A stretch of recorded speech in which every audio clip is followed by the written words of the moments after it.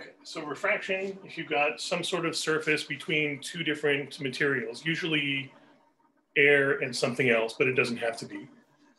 Classic example, let's say you've got air and water. So maybe you've got a lake and then you've got air above it. So water below, air above. And you've got a ray of light coming in through the air, approaching the water.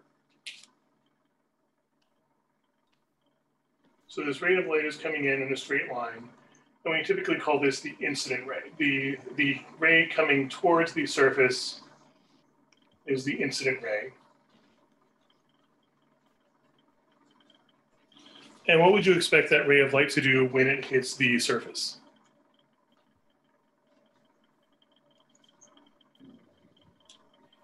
Refract? Yeah, it's going to refract, or at least some of it's going to refract. Refracting in the sense of going through, but also bending as it goes through.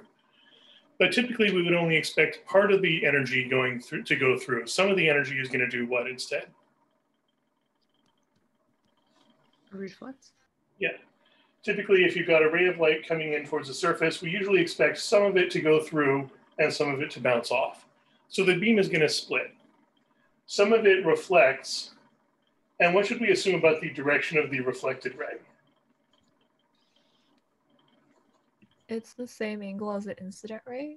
Yeah, the reflected ray is the same angle as the incident ray because it's in the same material. We usually only expect a change in direction or change in the angle if there's a change in medium. The incident ray starts in air, the reflected ray is still in air. There's been no change. And we typically measure the angle by default from the normal line. So at the location where the ray hits the surface, you would draw in a normal line, normal in the sense of perpendicular. And the angle we're talking about is the angle between the ray and the normal line. So let's call this theta 1.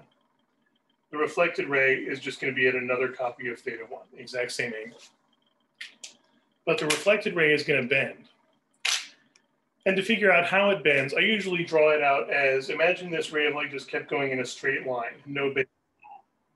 That's what it would do if there was no change in material, if the second material was exactly the same as the first material. But instead of going in a straight line, it's going to bend. And one way of figuring out which direction it's going to bend is to look at the speeds. If you compare air versus water, which one allows light to travel faster? Air. Yeah, light travels faster in air. So air corresponds to fast light, and water causes light to go slower. So water is a slower light material. It's still ludicrously fast. It's still going at like a couple 100,000 meters or a couple 100 million meters every second. But it's slower than it goes in air or in a vacuum. So if we're going from fast to slow, we've got a decrease in speed of light. So we also get a decrease in the angle.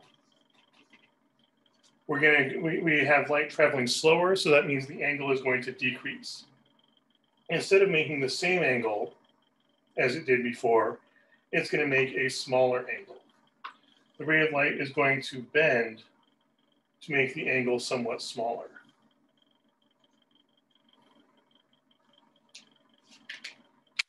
And we would usually describe this as the ray of light bends towards the normal line, bending to make the angle smaller.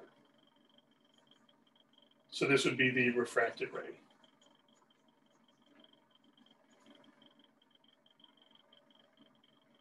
Closer to the normal line, making a smaller angle as compared to the original ray. And it's also probably going to be somewhat dimmer in terms of the brightness, because some of the light gets through, some of the light bounces off, so the beam splits. Any questions on that so far? So this, you said that it bends towards the normal because that you're going from a fast medium to a slow medium? Yeah, it's going from fast light medium to a slow light medium. The speed has decreased, so the angle also decreases. If we were going the other direction, if the speed increases, then the angle would also increase. It would bend away from the normal line. Okay, thank you. Mm-hmm. Any other questions on that setup so far? And then these are tied together by Snell's law. the equation describing how these angles are related. That the index of refraction of the first material times sine of the angle it makes in that first material has to equal index of refraction for the second material, in this case water, times the sine of the angle it makes in that material. And how do we define index of refraction here?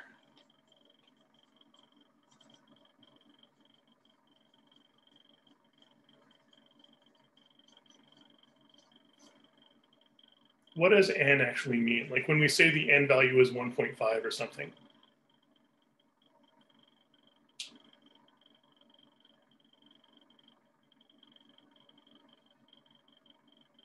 Is it the speed of light divided by the velocity in that specific medium we're looking at?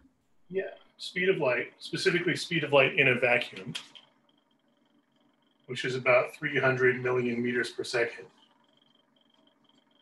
divided by speed of light in that material, in that medium.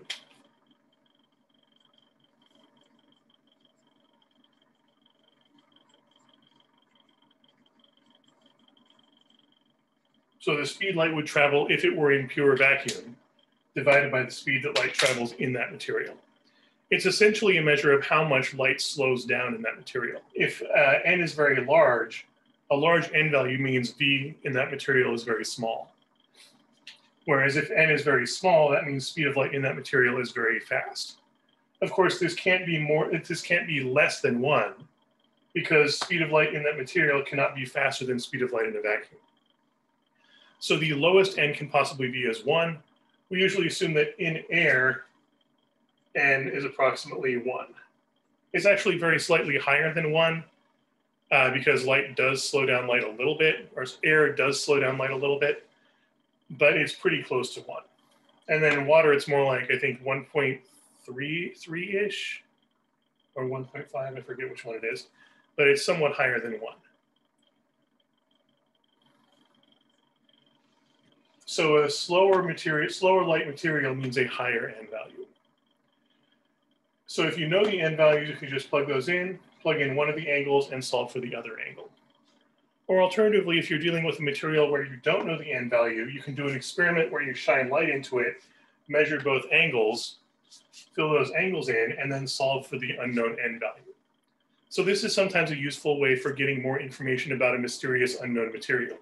If you've got some block of a transparent substance, you can send in a ray of light through it, measure how much it bends, calculate the n value, and compare that to a table of n values of known materials, and figure out maybe this is some specific type of material.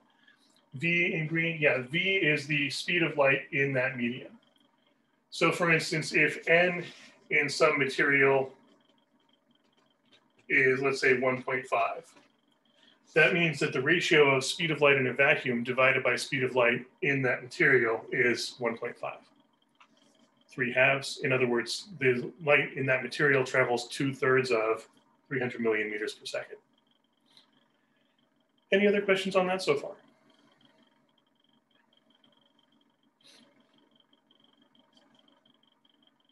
So a typical example of this might be maybe you know the angle at which a ray of light is coming in, and you want to figure out what angle does it leave at. In that case, if you know the starting angle and both indices of refraction, which you would typically look up on a data table of values for those materials, then you can just fill in Snell's law and solve for the missing angle using inverse sine. And typically, if you're dealing with a more complicated setup, like let's say you've got light bouncing around through a prism, you would typically use Snell's law to figure out how the angle changes when you're transitioning from one medium to another. But also, if you've just got light traveling within one medium, let's say just light traveling through glass, what path would you assume light travels if it doesn't go through any changes in material? Straight? What was that? Straight? Yeah, it should just go in a straight line. So as long as light is traveling within one consistent material, like if the light starts in glass and just continues through glass, you can assume it travels in a straight line, which means you can use principles from geometry. Like let's say you've got a prism shaped like this, just a rectangle, and you've got light traveling from here to here. And let's say you know this angle, and you want to find this angle.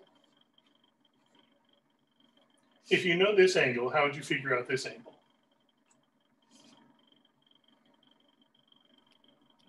Sine or like trig. Trigonometry would be useful for figuring out side lengths.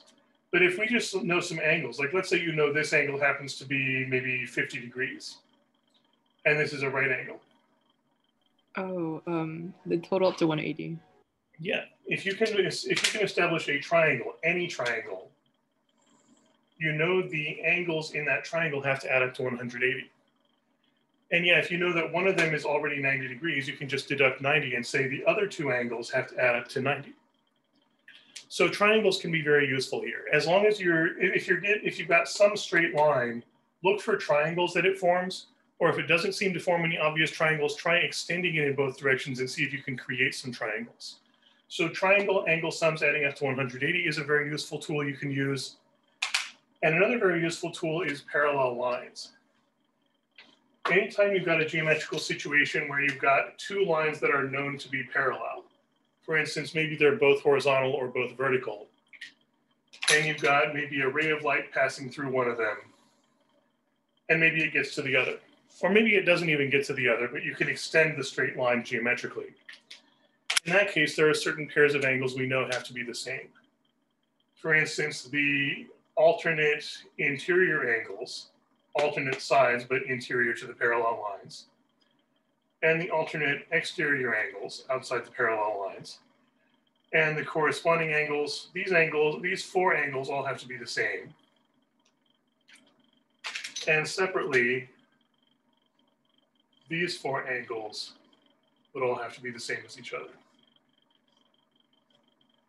So generally, anytime you've got two or more parallel lines and another line crossing through them, or that can be extended to cross through them, then there are certain categories of angles that you know have to be congruent.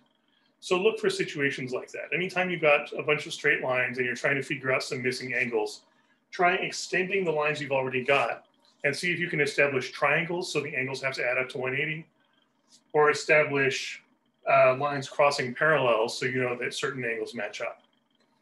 Or if you even know that you've got a right angle and another line that crosses through it, these two angles have to add up to 90.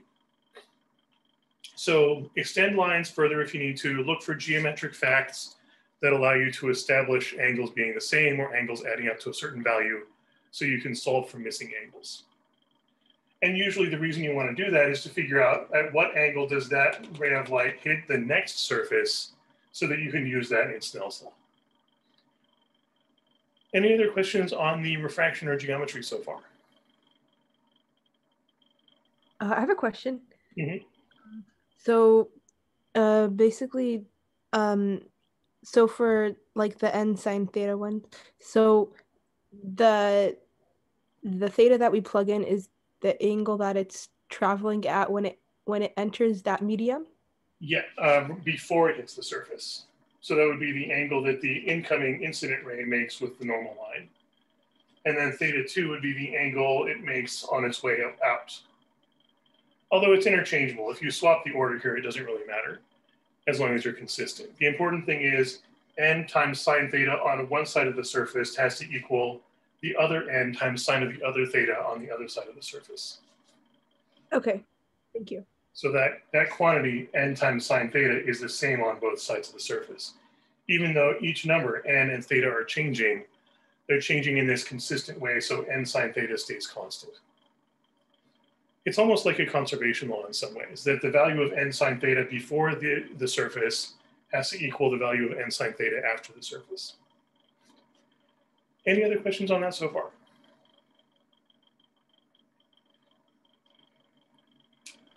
Casey, I have a quick question. About total internal reflection. Mm-hmm. We had an example in our FNT where it was going from, it was like talking about like a core with like glass on the outside. Mm-hmm. And so he did the fast medium times sine of 90.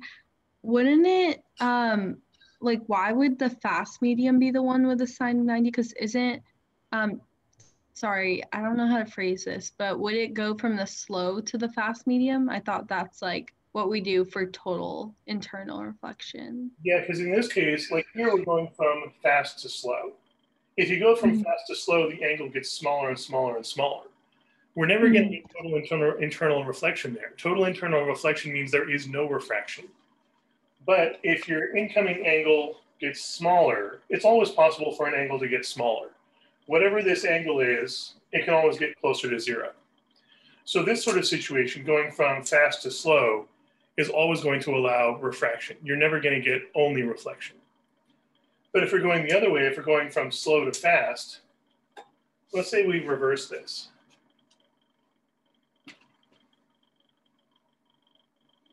Let's say we send an incident ray from underwater up towards the air. So we've got a ray from underwater coming up towards the air.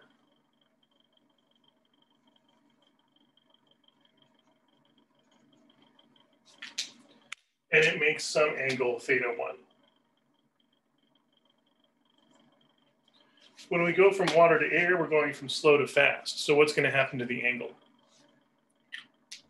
It's going to bend away from the normal. Yeah, because an increase in speed means an increase in the angle. So instead of continuing along the same straight line, the ray of light is going to bend to make this angle larger. So it's going to bend like this. The refracted ray is going to bend to make that angle larger. So theta 2 is going to be larger than theta 1.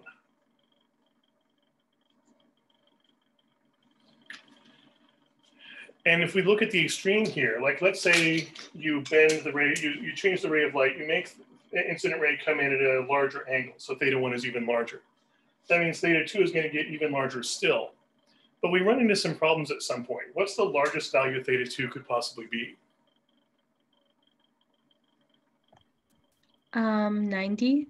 Yeah, if you increase theta 1 sufficiently that theta 2 becomes 90, then that's a problem. Theta 2 being 90 means the light isn't really leaving the material. Theta 2's got to be less than 90. If theta 2 is 90, it's not really leaving. It would just be skimming along the surface. So that would mean if theta 2 becomes 90, that means the light isn't really leaving. There is no refracted ray. Instead, where does the light go? Isn't it all being reflected? Right, it all gets reflected. There is no refraction. So if theta 1 is large enough to make theta 2 90, or if theta 1 is even larger than that, then that means there is no reflection. Sorry, there is no refraction. There's only reflection. So this is what we call total internal reflection.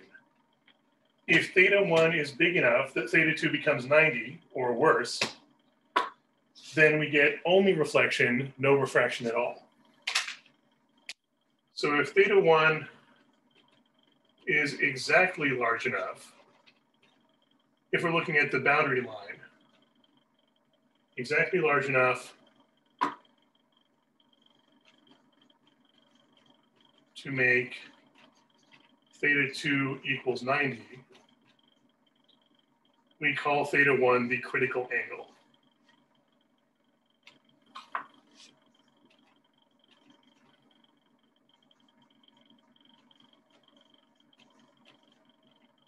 Usually written as theta sub c. So as long as theta 1 is that angle or larger, you only get reflection, no refraction at all.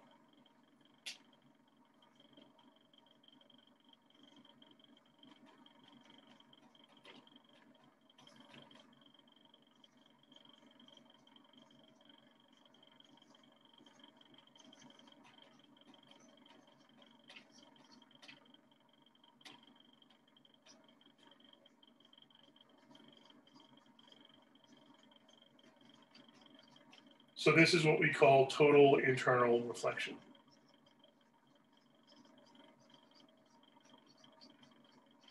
Internal in the sense that it all reflects back into the material it came from, none of it gets through. I have a question. Mm-hmm. How do you know which line to make your normal line? The normal line is always going to be perpendicular to the surface and always at the location where the incident ray hits the surface. Oh, okay, I see. Because normal is just a mathematical term meaning perpendicular. So you could draw in a normal line at any location on the surface, but the only one we really care about is the one at the location where the incident ray actually hits. Okay, thank you. And that's really just a baseline for measuring angles. It's essentially just how we're defining our coordinate system. Any other questions on that so far? I have a question. Mm-hmm. Does the critical angle ever change, or is it just only one possibility? It turns out it's only dependent on the materials that are involved here. So the critical angle, there's going to be a specific critical angle for water and air. There would be a different critical angle for glass and air, and a different critical angle for glass and water. The critical angle depends only on the combination of the materials being involved here. Because if we go back to Snell's law, n1 sine theta 1 equals n2 sine theta 2, we're plugging in n values for the two materials. We're assuming that theta 2 is exactly 90 because we want to figure out what's the break point. At what point does it just barely become total internal reflection? So we're plugging in 90 for theta 2. We're plugging in known values for n1 and n2. Theta 1 would be the only value left. So theta 1 is going to depend only on the indices of refraction of the two materials. In fact, if we actually try that, we're going to set theta 1 equal to the critical angle and set theta 2 equal to 90 degrees. If we actually fill that in, so we got n1, that is n in the material it starts in, times sine of the critical angle, equals n2, n for the material it's going towards but never actually reaches, times sine of 90 degrees. And what's sine of 90 degrees? 1. Yeah, so we can just write 1 there. That's convenient, because now what else do we need to do to solve for theta critical? Divide n2 by n1 and then take the arc sine. Yeah, divide by n1, take the arc sine and inverse sine. Inverse sine, sorry. Yeah, they both mean the same thing. Arc sine is just another term for inverse sine. And that gives you essentially a formula for the critical angle. The critical angle depends only on the ratio of n values.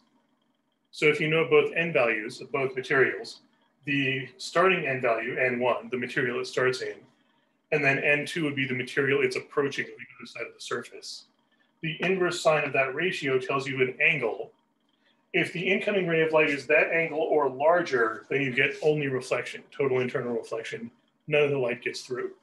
If the angle is smaller, then it does get through and you get that split beam effect.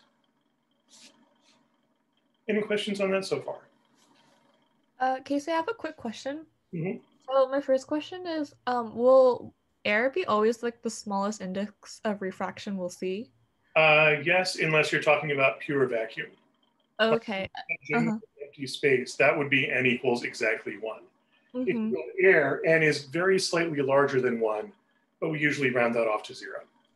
Okay. And then my second question is, for n2 over n1, is n2 always going to be smaller than n1 for critical angles? Because we're kind of assuming that n1 is like the higher to the lower. Yeah, because if you try the other way around, if you try a situation where n2 is larger and n1 is smaller, what do you get if you divide a larger number by a smaller number? Greater than 1? Right, and you can't take the inverse sine of a ratio greater than 1. Okay. Okay, so n2 will always be less than n1 when we're trying to find the critical angle, right? If n2 is larger than n1, that is, if the second material is fast, or sorry, if the second material is slow and the starting material is fast, then this doesn't work. There is no critical angle and you'll never get total internal reflection. Okay, thank you. So yeah, the restriction is, in order to get total internal reflection at all, in order for that to even be a possibility, you've got to be going from a slow medium to a fast medium, from a small n value to from a large n value to a small n value, slow to fast. Okay. And what does the critical angle tell us? The critical angle tells us the breaking point, where we just barely get total internal reflection. So if you imagine you've got a ray of light coming in at a close angle, that should get through. But if you gradually make the angle larger and larger and larger, theta 2 will also get larger and larger, even more so. At some point, when you reach what we call the critical angle, theta 2 becomes exactly 90, and the ray just sort of vanishes into the surface. There is no more reflection. So as soon as theta 1 becomes that critical angle, you no longer have refraction. And theta 1 being even larger, you still have no refraction, only reflection. So it's critical in the sense of the boundary point, the transition from one state to another. So total internal reflection means that no light gets through and is only reflected. Exactly. All of it bounces back into the same medium. None of it gets through into the other medium. Okay, thank you. Mm-hmm. And that's exactly what we want to happen in cases like that, that fiber optics cable. The idea is you want, the fiber optics cable is basically a solid cylinder of light, or solid cylinder of glass, and we want to be able to send light through it so that the light gets to the other end, so you can use it for sending signals and stuff like that. But the idea is, even if there's a bend in the tube, we still want the light to get through. And the convenient way to make light bend is to set up different materials. So the inside and outside, the inner core and the outer coating or cladding are made of different materials. You want to set it up so that when the light is trying to leave the core and go into the surroundings, the cladding, you want it to reflect off. You want only total internal reflection. So to get total internal reflection, should you be going from fast to slow or from slow to fast?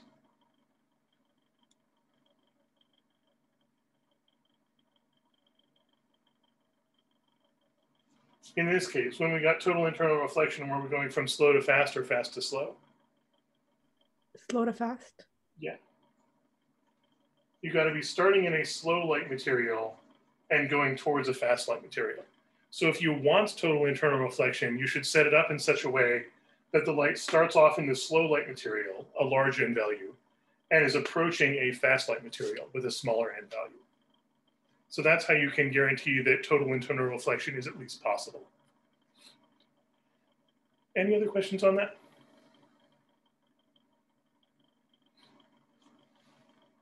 And yeah, go ahead. So it only happens when we're going from slow to fast. So yeah. From fast to slow, isn't there like also a way to, because isn't it that if you hit the surface at 90 degrees, then you're gonna, oh, never mind. I think if you hit it at 90 degrees, it's gonna go through, right? Yeah, well, the thing is, theta 1 cannot be 90 degrees. You can't send in light that's 90 degrees to the normal line. Because light that's 90 degrees to the normal line would be parallel to the surface, which means it wouldn't be going into the surface. It would just be skimming along the surface. So theta 1 must be less than 90 degrees, or you're not really sending light towards the surface. And if you're going from fast to slow, the angle's going to shrink. So if theta 1 is less than 90 degrees, theta 2 would be even smaller than that. So you're never going to run into the problem of theta 2 becoming 90 degrees. You only get that if you're going from slow to fast. Okay. And then if you had the incident ray coming in like, I meant like perpendicular to the surface of the air. If it's just coming in like this? Yeah, then it would just all go through, right? Yeah, it'll just go straight through. Because if the incident ray is coming in along the normal line, theta 1 is 0, which means theta 2 will also be 0, because sine of 0 is 0. So that's the one time, basically the one situation where the ray of light doesn't bend at all. If it's coming in along the normal line, it'll just continue straight through without any bending. Just continue. Okay. And then what were you saying about if it were coming in along the line? If it's coming in along the normal line, it just goes straight through. But if the incident ray is parallel to the surface, it's not really going to the surface, it's just skimming along the surface. So that wouldn't really be refraction at all. Okay. Thank you. It's got to come in at some angle and hit the surface in order for this to happen. Any other questions on that?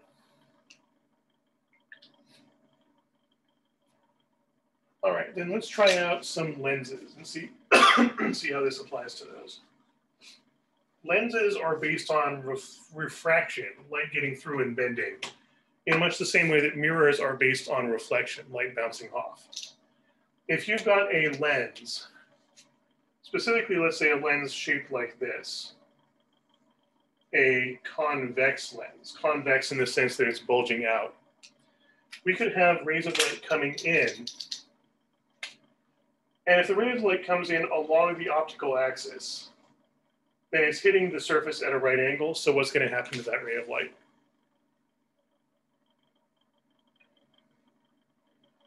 If it's coming in... Just reflect right back.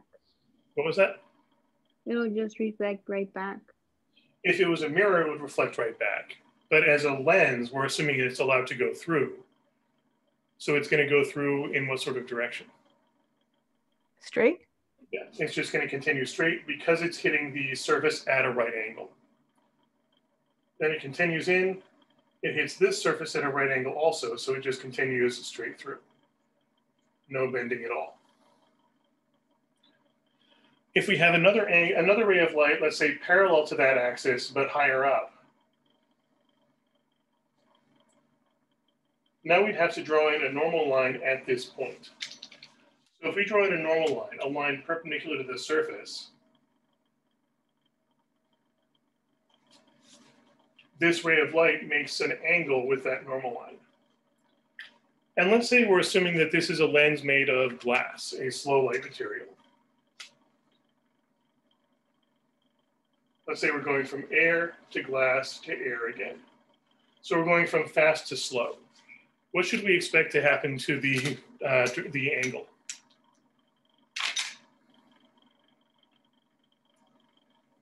If it's making some angle with the normal line, it can't just keep going straight because that would make the same angle. Instead, what should we expect to happen to the angle? Is there refraction? There is going to be refraction, and we got to figure out how the angle changes. If we go from air to glass, what happens to the speed of the light? It decreases. Right. From air to glass, the speed has decreased, and we should expect the angle to do the same thing. If the speed has decreased, then the angle will also decrease. So this ray of light is going to bend towards the normal line, making the angle get smaller. So we're going to get a bend towards the normal line, making the angle smaller in accordance with Snell's law. Then that ray of light continues straight within the glass and hits this other side. So we would draw in another normal line at this side, perpendicular to the surface. The ray of light is now making this angle with the new normal line.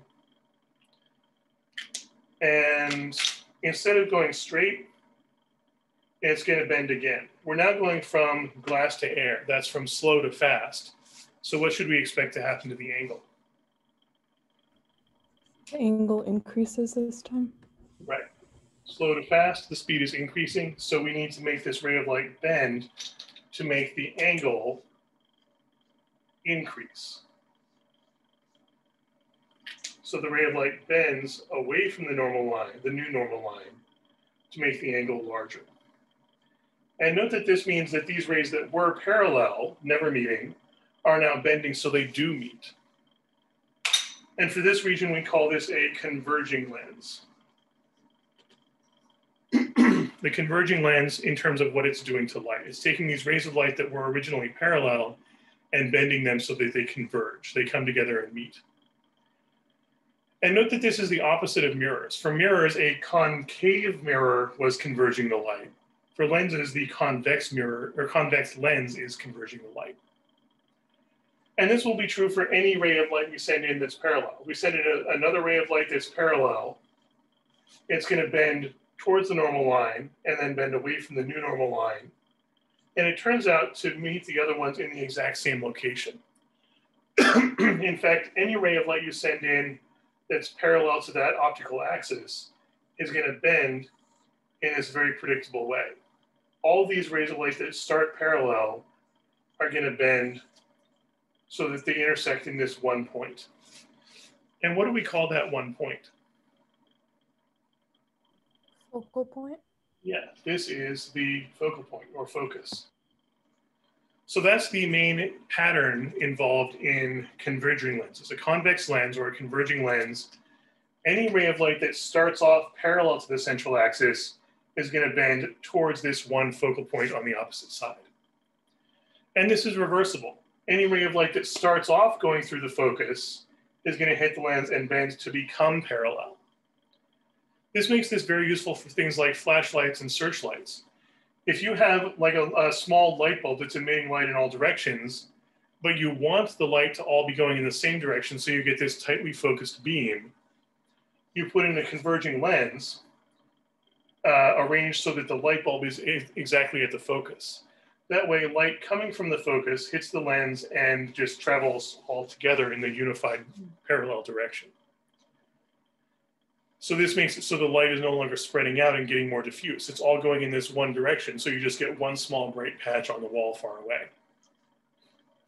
And this also works in the other direction. If you've got a bunch of rays of light coming in parallel, like for instance, rays of sunlight, you can use this converging lens to make all those come together, and any object at the focal point is going to get really hot because you've got all this light coming in and being concentrated on one spot.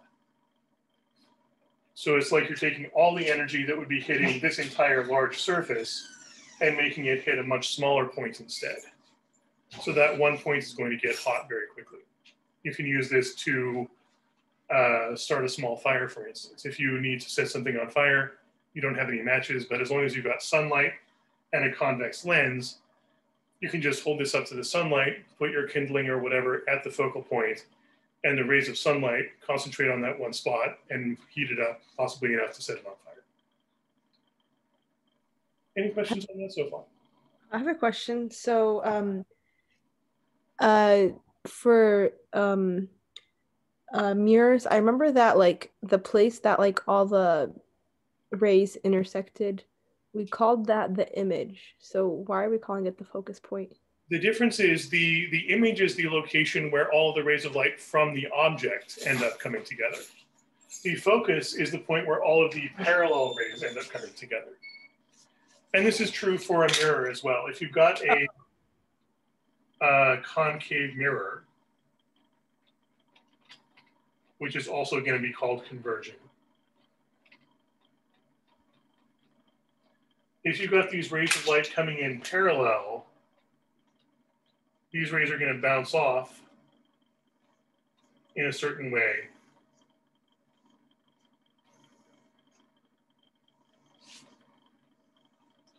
And all those parallel rays, and all these rays coming in parallel, hit the mirror and bounce off towards and through this one point. So this point would be called the focus of the mirror. Same thing here. In both cases, the focus is where all of the originally parallel rays bend or reflect towards. So for lenses, is the focal point still like halfway between the lens and like? Not for mirrors. For mirrors, it's a little more, for lenses, I mean. For mirrors, it is. For mirrors, the focus point is always just halfway between the surface and the center of the sphere that it's part of. For lenses, it's more complicated. For the lens, it depends on the curvature radius, the other curvature radius, and also the material it's made from. You can have two lenses that are exactly the same shape, but different materials, and they're going to have different focal points. So for lenses, it depends on the shape of the lens, the radius of curvature, and also the material it's made of, and also even the material it's surrounded by. If you take this lens and measure its focal length in air, then you take the same lens and put it underwater and measure the focal length, you'll get a different value. So focal point depends on the curvature of the both sides of the lens and the material it's made of and the material it's surrounded by, specifically the index of refraction of each material. There's an equation for that called the lens maker's equation, if you want to look that up. Lens maker's equation is basically a way of calculating the focal distance based on the curvature of the lens surfaces and the material it's made of and the material it's surrounded by. We're not going to get into the details of that in this class. We're basically just going to treat the focal length as a known property of the mirror or known property of the lens. But it's really the only property you need to know. If you know the focal length of a mirror or lens or mirror, either one, you immediately know everything you need to know about it. Any questions on that so far? Is it okay if I can just repeat some stuff you said? So Yeah, go ahead. Is a converging lens that's basically a convex lens, but it could also be kind of like a concave mirror. Is that kind of like they're similar? Yeah, the convex lens acts like the concave mirror. And for this reason, I find it useful to describe both of these, not in terms of the shape, but in terms of what they do. This Right. is a converging lens, this is a converging mirror, because they're both doing the same sort of thing to the light.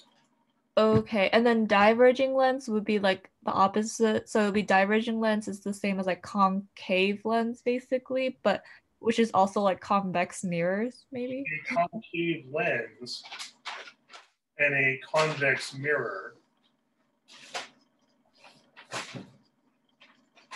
these both cause light to diverge.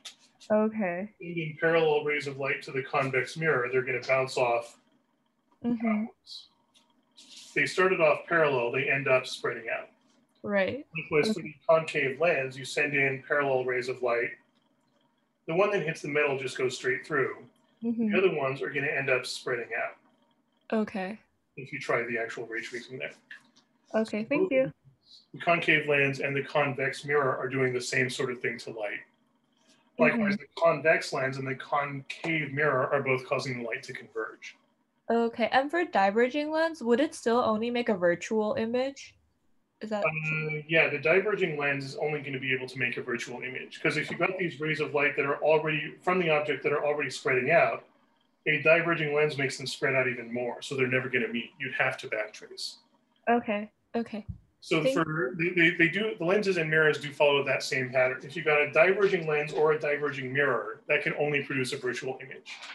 If you've got a converging lens or a converging mirror, those could produce a real image or a virtual image depending on where the object is in relation to the focal point. One important difference, though, is that since for the mirror, light's always on one side, so you just got one focal point. For the lens, though, you could be sending in light this way, and let's say it starts parallel, they all bend towards this point. Or you could send rays of light in this way, and they're all going to bend towards one point on this side.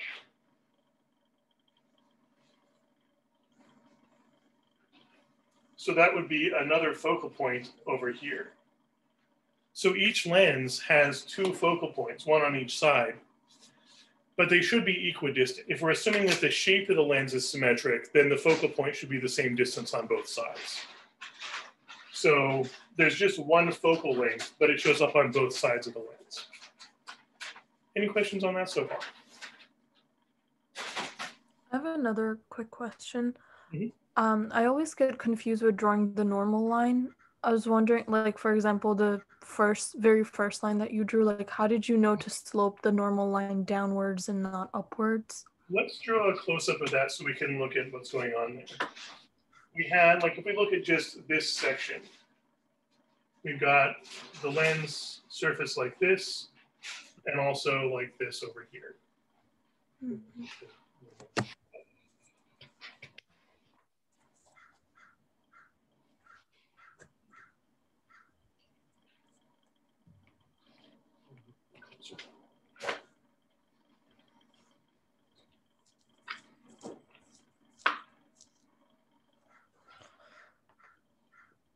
So if these are the surfaces,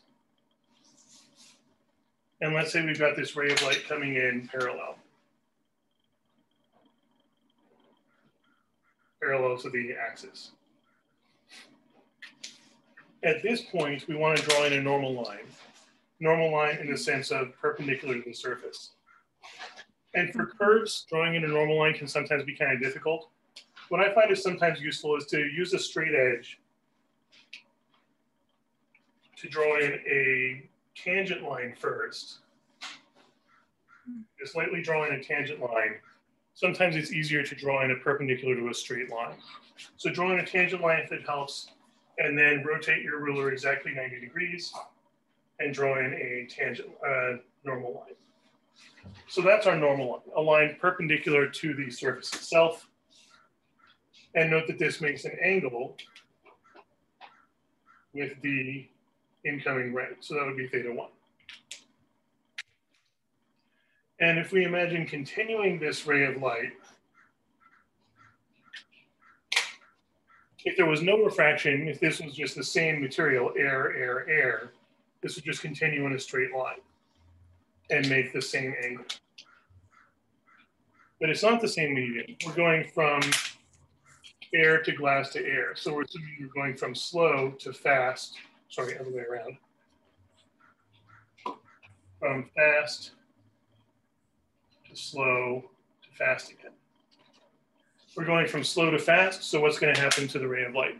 What happens to the angle? It would increase. Fast to slow. Yep. Fast to slow, it would decrease. Yeah, so we should assume that this angle gets smaller. Let's say it's only this big. Meaning the ray of light is going to bend. Instead of going in a straight line, it's going to bend to make the angle smaller. So it's going to bend a little bit towards the normal line. And it's now going in this direction. And it just continues in a straight line as long as it's within that one material. Then it hits the other surface, so we'll have to draw in a new normal line. And again, it can be helpful to draw in a tangent line first, and then rotate your ruler 90 degrees to draw in a normal line at that point. So there's the new normal line. And if we take a look at this angle, let's call that theta 3. This would have been theta 2. And again, if there was no change, we would just assume this continues in a straight line and makes another copy of the same angle. But it doesn't go in a straight line. If we're going from slow to fast, what should we expect to happen to the angle?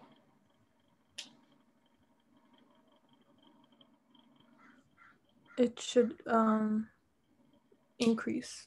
Yeah, the speed is increasing, so the angle is also going to increase. We're going to get a larger angle, which means the ray of light bends. Instead of continuing in a straight line making the same angle, it's going to bend outwards, away from the normal line, to make the angle larger. So something like that. So it bends towards the normal line, and then it bends away from the new normal line, and heads on towards the point that we'll call the focus. Okay, yeah, the tangent thing really helps. Yeah, it's a very useful way of drawing it out. If you draw the tangent line, because I mean, I think we're used to visually dealing with straight lines more than dealing with curves. So if you draw in a tangent line, that acts like the curve on a very local basis, and it's easier to see what's going on. So always be ready to draw in a tangent line to a curve if that helps you make more sense of it. Any other questions on that?